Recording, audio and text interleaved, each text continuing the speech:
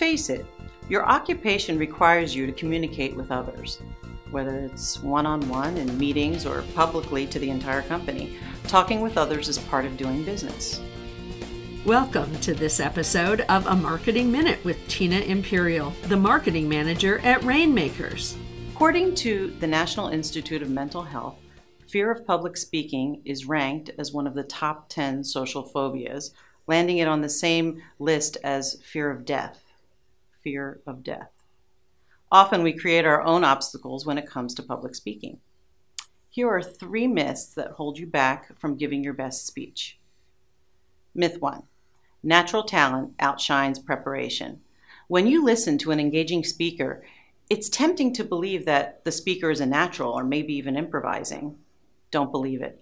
The reality is that while there are many naturally gifted speakers, everyone has to take time to prepare. Myth number 2. It's all about you. Actually, no, it's not. Speakers who lack confidence are often their own worst critics. Focusing solely on what you do wrong makes it harder to focus on what you do right. Instead, focus on how to get valuable information to your listeners. Myth number 3, I'm terrified and that means I shouldn't speak. People avoid uncomfortable situations. Fortunately, public speaking is a learned skill. Learn how to create a great speech and seek out opportunities to practice speaking in public. With time, your fear will become manageable.